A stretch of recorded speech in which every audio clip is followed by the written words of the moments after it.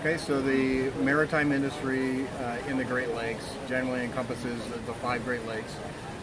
It goes everything from tourism, international and domestic.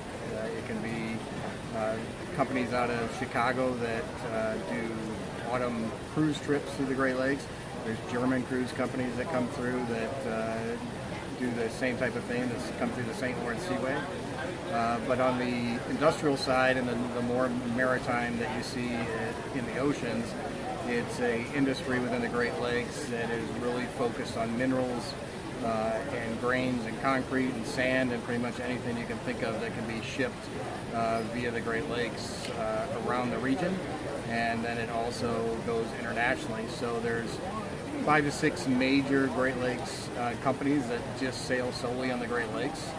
Great Lakes Fleet, Interlake Steamship, all companies that are focused on shipping mainly iron ore, cement, and sand throughout the Great Lakes.